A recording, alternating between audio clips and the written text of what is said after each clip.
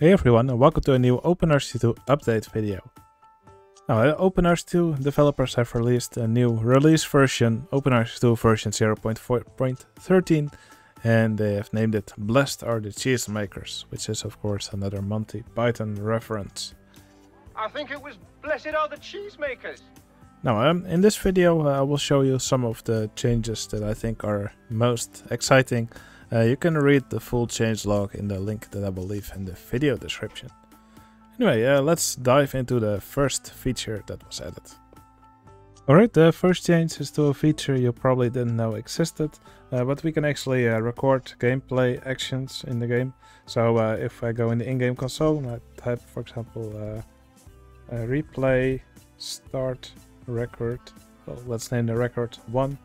Now you can see it says recording here at the bottom of the screen, and then let's make some paths. And for example, we could build a merry-go-round. Oops. Right, let's just go with this one. The entrance and exit, and we put it in test mode. And now we type replay stop record. Now we can actually play back this recording. So we do that by typing replay start 1. So now you will see it replays back these actions that were just recorded. I can speed it up a little bit, and here you can see it does this action, and now playback is complete. Now previously what used to happen is that for every action it would move the camera to that point, and it would show the text playing back at the bottom of the screen. And this, I use this playback feature to make nice time lapses. So I will just play back the recording. I will just keep the camera in this spot, and everything will happen before my eyes. And then I'll just move the mouse pointer out of the screen. And that's a nice way to make a nice time lapse. So you can actually do this now without camera movement by just putting a little line of text in the shortcut that you use to open the game. Okay, the next feature is that when you mouse over an object, you now see nothing below it here in this window. But if we enable debugging tools, and now you can actually see the authors below the objects.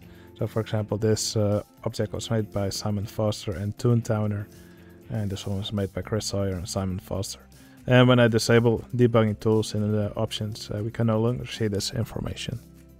Okay, here's another new feature. Here we have the carousel that I just placed.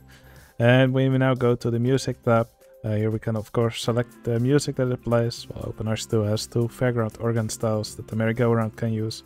And what's new is that you can now actually see all the tracks that it plays while operating. So I think that's a neat little change. So this will show for all the music styles that have different tracks to choose from. Okay, the next changes are a little bit more technical. Several more things have been exposed to the plugin API. So it's for example ride satisfaction, staff statistics. Don't know what this all means, but basically it will allow plugins to become more powerful, and I've already seen many players do incredible stuff with plugins lately, so this makes it only more exciting.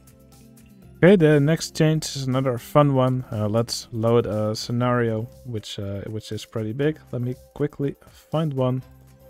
Let's go for Imagination Megapark. Now while it's loading the scenario, you can also see this progress bar in the form of its roller coaster moving along a track, which I think is pretty neat. So instead of just waiting with a blank screen or nothing happening, you can actually now get a sense of the progress that it has made. And you will also see this progress bar for loading scenarios, but that will typically be a little bit faster. Okay, another change is that a new music style was added to the game. So if we go to object selection, we make sure that OpenRCT2 official is on as the filter. Then we go to music objects, and here you will find progressive style. And according to the tracks, it's the song Sonar from Approaching Nirvana. So if you go to this little pirate ship here and we select progressive style, we can give it a quick listen. Now, I think it's a nice and modern track that you could definitely find playing in a theme park. So I think it's a really nice addition to the game. Now, I'm not going to play the entire song here in this video. You can listen to it yourself in OpenRCT2. Now, and that brings me to another change. You could already see it here in the object selection. Several different groups of objects have been grouped together.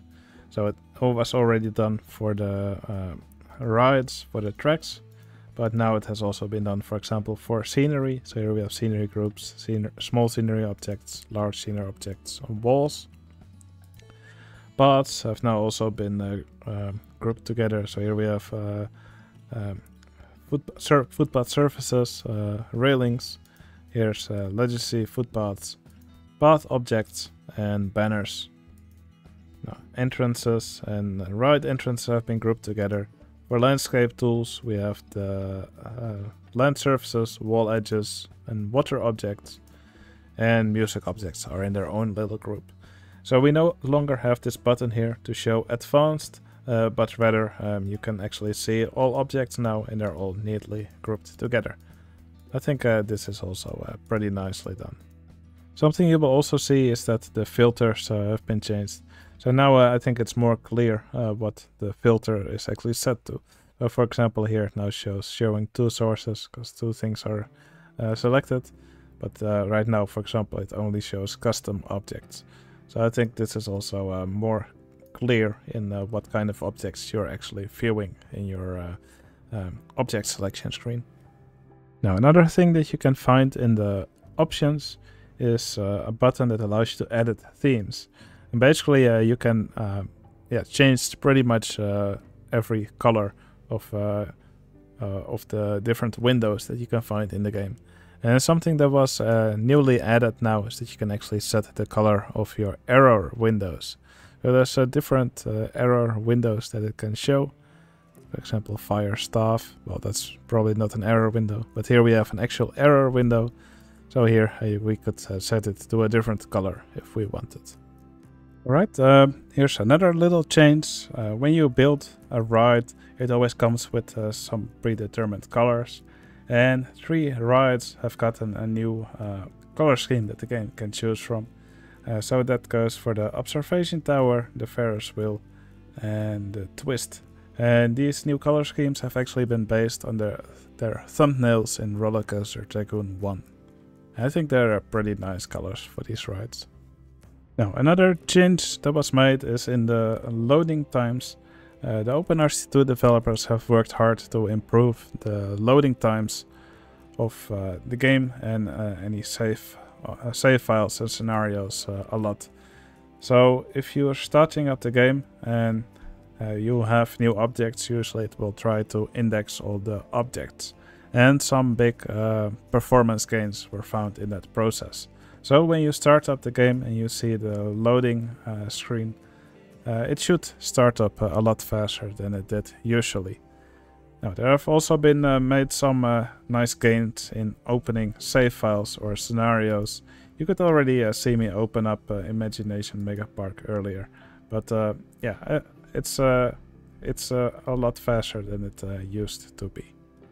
Now, what this also helps with is that, well, a lot of people were having issues with actually being able to connect to multiplayer servers.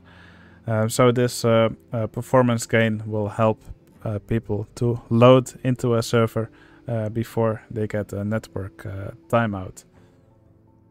So let's just join a random server. So now we're getting the object list. Previously there was a 7-second timeout. But now that timeout has been increased to 20 seconds. So you get a lot more time to actually be able to connect to a server. Now the improvements in performance for this game will also help you not reach the 7 seconds. But yeah, I tested it out with a server of my own, and people were actually able to connect to my server again. So yeah, I think this is great news for people who love to play on multiplayer servers. Okay, here's another change. Well, yeah, there's a hotkey that I actually like to use a lot, which is the T key. which hides all the toolbars and the windows. But for people who actually accidentally press that button, it could cause a panic, because they didn't know what button they pressed that did it, and then they couldn't get their windows back again, which can be quite annoying.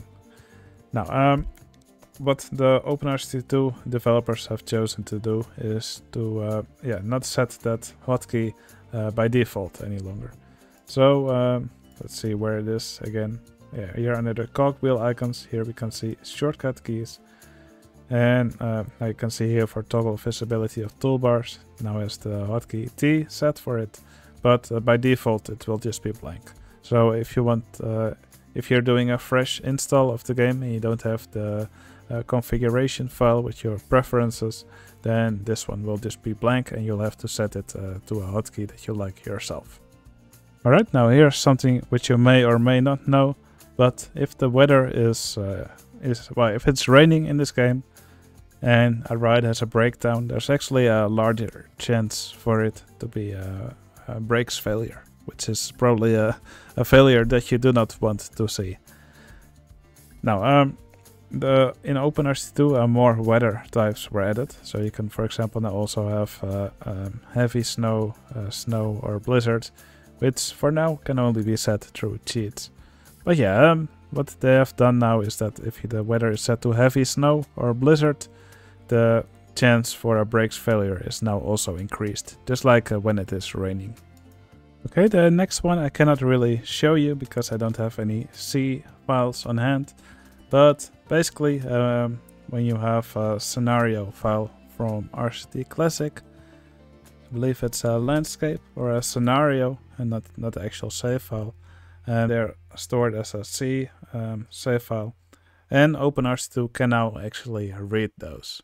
So I'm not really sure how many of you will actually get to use this, but at least now it's possible. Now, several fixes have also been made to the game in the last release. Now, I already mentioned the loading times for saves were improved.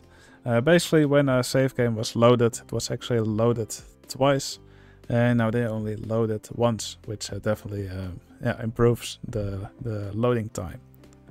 Now, there was also a little bug where if you hide the toolbars, and then you're no longer able to use the terraform tools, even if you use the hotkey for it. I believe it's F1, yeah. But now, as you can see, if I press F1, it brings up the terraforming menu again.